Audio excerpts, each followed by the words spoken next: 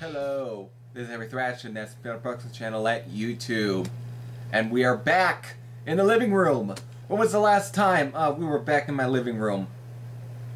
When I revisited Black Sabbath's Master of Reality. Yes.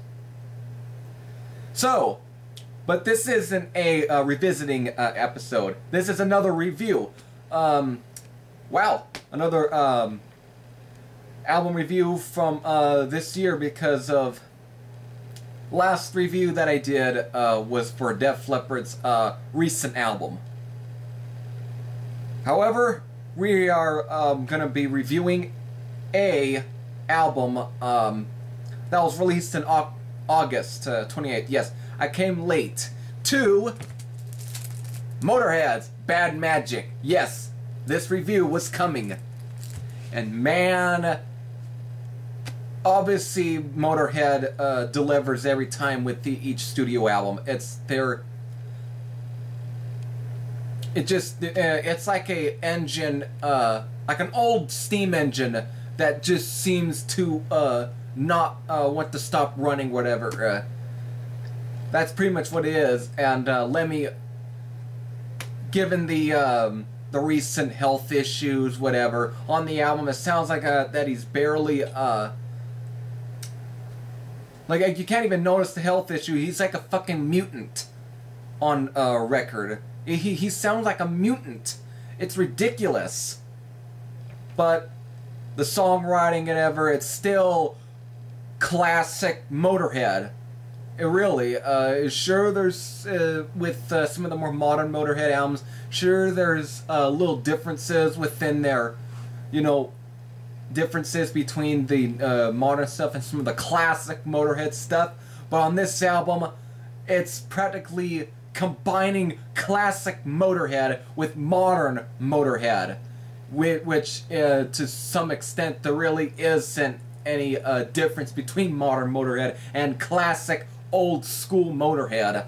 And on this one, that's pretty much what you get. Album starts off at Victory or Die, which is just another killer track, and goes into Thunder and Lightning, which has huge vibes of the song Iron Fist.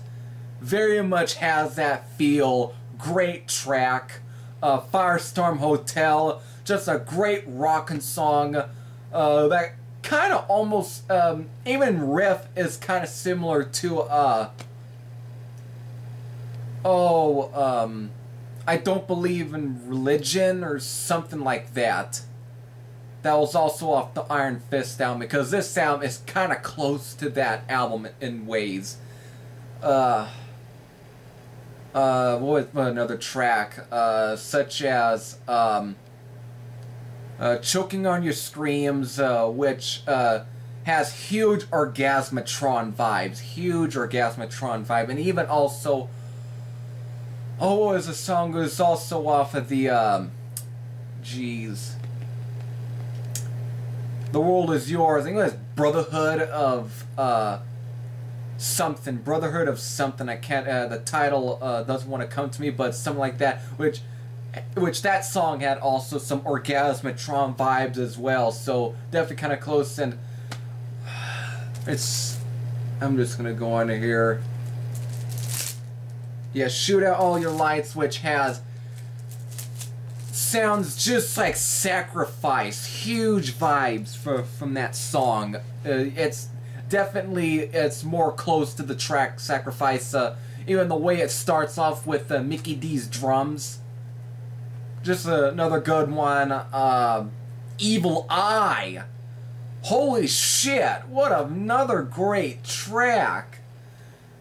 Again, it's Lemmy literally and co just sound like they're not running out of steam at all. Like they literally still got enough juice left. The energy that gets thrown in these songs, it's ridiculous. Then you also got one of the other singles as well, Electricity. Not a bad song. Definitely, it's kind of almost close to like The World Is Yours a bit, kind of, but much better than some of the stuff off of The World Is Yours. Just really great song actually probably won't be the better one, but it just seems to grow. It's a grower of a song because Phil Campbell's guitar solos are just like on fire. That's my dog, so how about you ignore her? Anyways, you then get The Devil, which is kind of a bluesy song on this one, but what's also interesting about this is guest musician Brian May. Yes, him. You should know him. He's from Queen. Shit, he fucking rips as well. It's kind of, and it's very interesting to actually see Brian May on a Motörhead song, cause fuck, he brings out a whole bunch of energy in himself. I actually find it pretty cool to even have him play alongside guys such as Phil Campbell, Mickey D, and Lemmy Kilmister. It's a little, to me, it's kind of great. Then you also got like Teach 'Em How to Bleed, another great track. Then you also got the interesting choice for cover, which is Rolling Stones' Sympathy for the Devil, or Of the Devil. Sympathy for the Devil. No, it's interesting. I actually quite like it. I actually like it. It's, I'm not here to try and kiss Motörhead's ass or anything like that, but I actually kind of like it.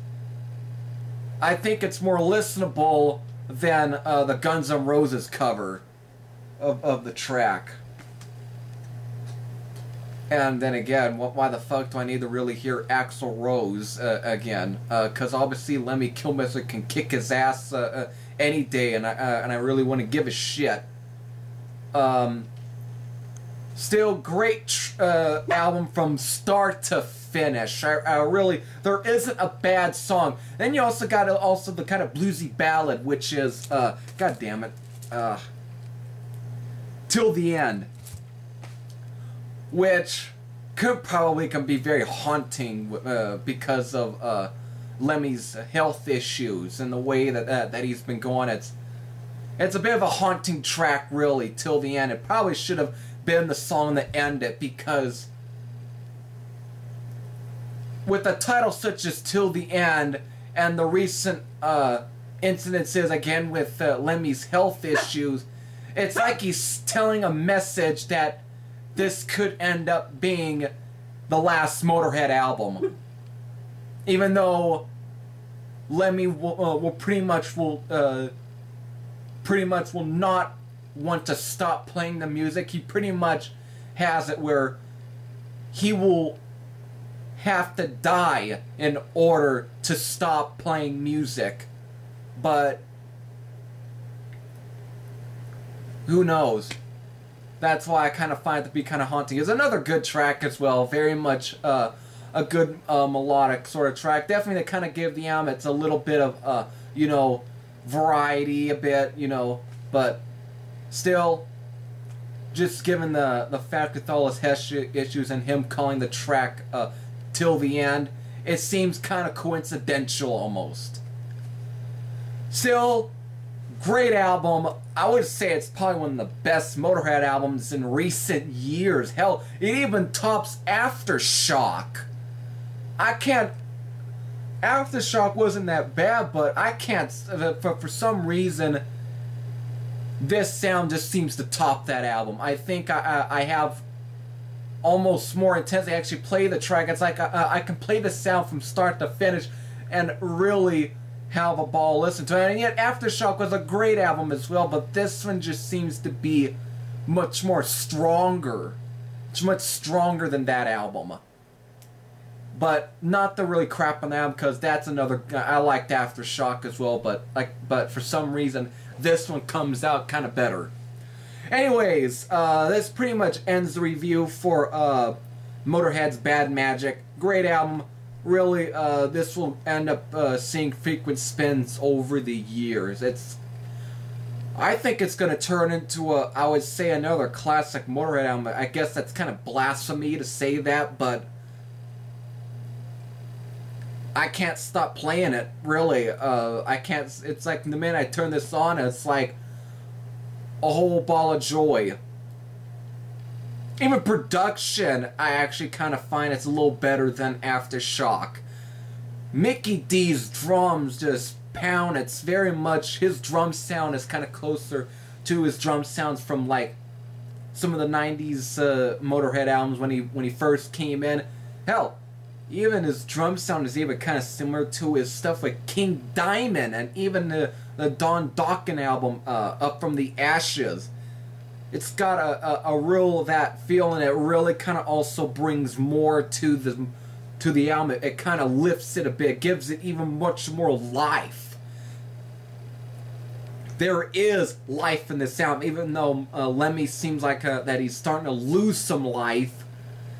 The album sounds like that he is not even losing it. It's not like he sounds fucking what's the word to put it? He just sounds like he isn't losing any energy at all on the track Electricity. It sounds like he's running on fucking electricity. It's like the minute he starts losing life, the minute you put him in front of a fucking electrical system like a freaking like a car battery or something, the minute you charge his fucking heart up, it's like he's like all back up and he's now literally kicking ass. Anyway, good album. Definitely one of the, I will say definitely one of the best albums of this year. Hands down, one of the best albums of this year. Anyways, this is Heavy Thrasher saying, I am out.